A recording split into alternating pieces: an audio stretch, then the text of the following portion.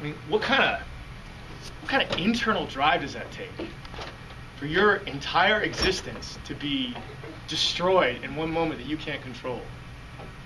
And then for you to have the intestinal fortitude to get up and finish. How many people you know, and I know some, that if that happened to them, they would just kind of quit. They would just kind of lie down and let the paramedics come take them away, and that's it.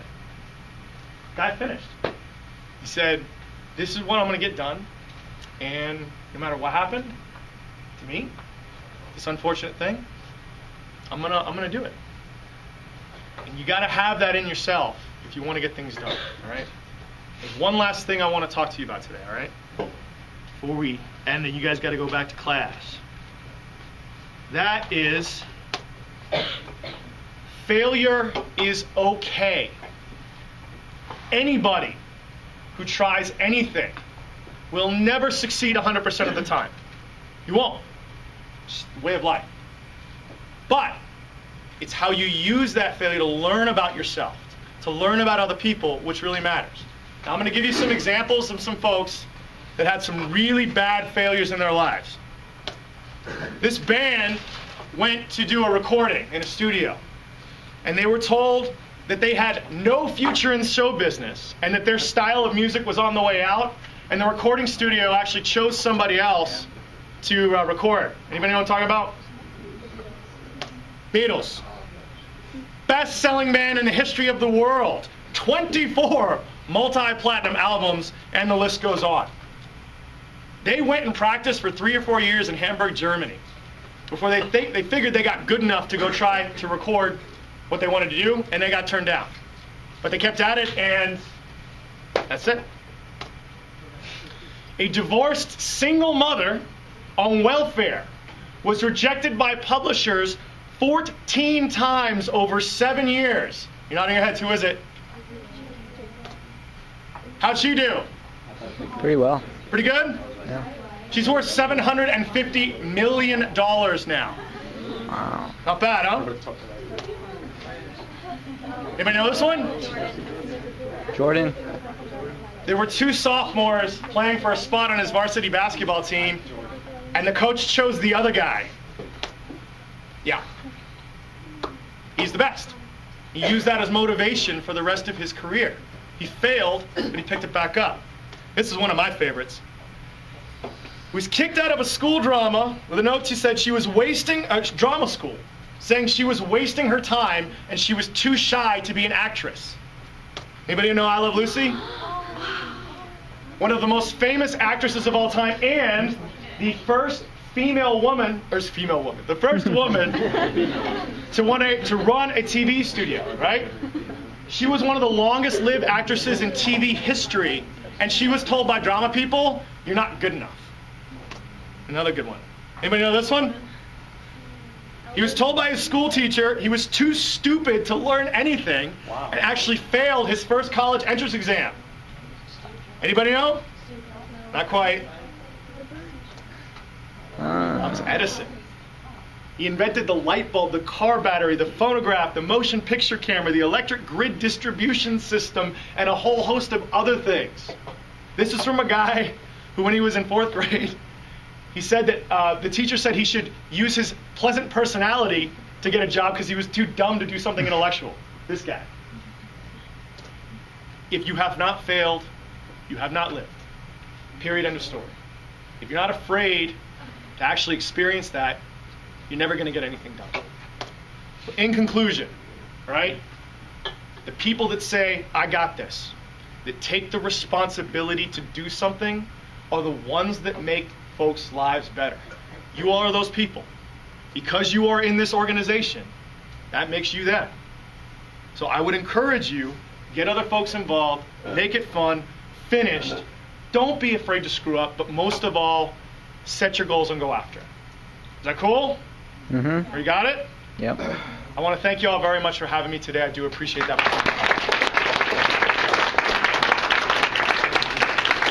I got, what, 5 minutes? Has anybody got any questions? We got like 7 minutes. 7 minutes. Or what is it? What time do we get? 12:05? 4? 12:04, so we got, yeah. Anybody have any quick questions? I'd love to answer. This guy went to Harvard. He's done a lot of things. He's working up top. You planning on for governor? No. Yes. Did you ever fail? Did I ever fail? Oh God, yes. I ran for Congress in 2008.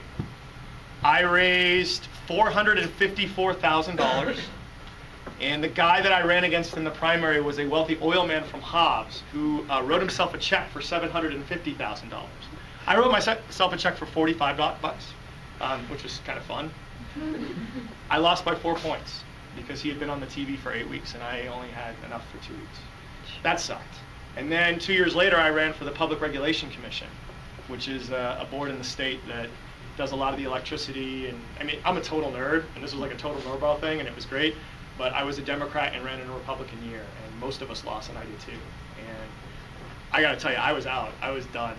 There's that old saying about hitting your head against a brick wall. It just gives you a flat head. But 2 years ago, the lady who was in the House of Representatives seat that I now represent decided about a week before filing date that she didn't want to do it. So I got called and I said, you know, what the heck, I'll give it one more. And now I'm in there, and it's good. It's tough.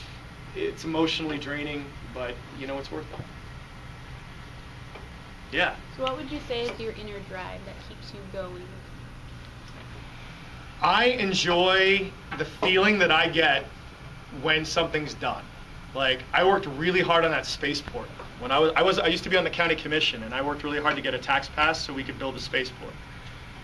When I went to, some of you in science and math classes here are being funded by money that we have appropriated through that. And I was at the county commission like 3 or 4 weeks ago, and you had Stan Rounds, who runs a school district here in town, was saying that you all, students, have doubled your participation in higher level science and math classes over the past 7 years. I mean, that makes me feel really good, because that's where the jobs are, right? And if people are saying, hey, I'm inspired by this, I want to get into this, I want to learn science, I want to learn math, I want to get these jobs that are coming out, that just gives me a feeling of like, I meant something. Something that I did, something I put effort into and used a lot of time and resources getting done, it means something.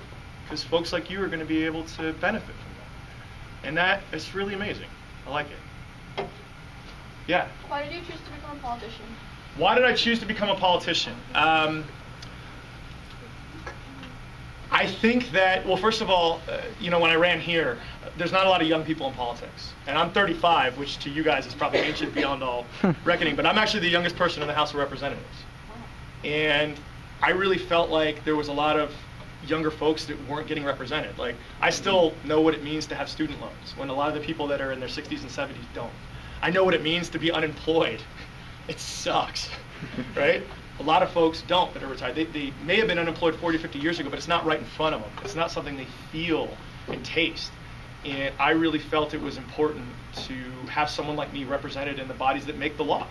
I mean, I'm in a body that makes all the laws that govern you guys. So we say, okay, you need to have X requirements to graduate from high school. You know, we're setting the minimum wage. So for those of you all that work at restaurants or whatever, we set your stuff. I mean, those are important things. And for me, having that representation combined with that feeling of actually accomplishing something was really important, and politics is a way to do that. Anybody else? All right, you're going to the break. Many of your seniors are coming back for your senior year. Keep your energy up, guys. I know it's tough, but I really, really appreciate your time, and I hope you guys get a lot of stuff done. Thank you all. Give another hand for Double Chapel, everybody.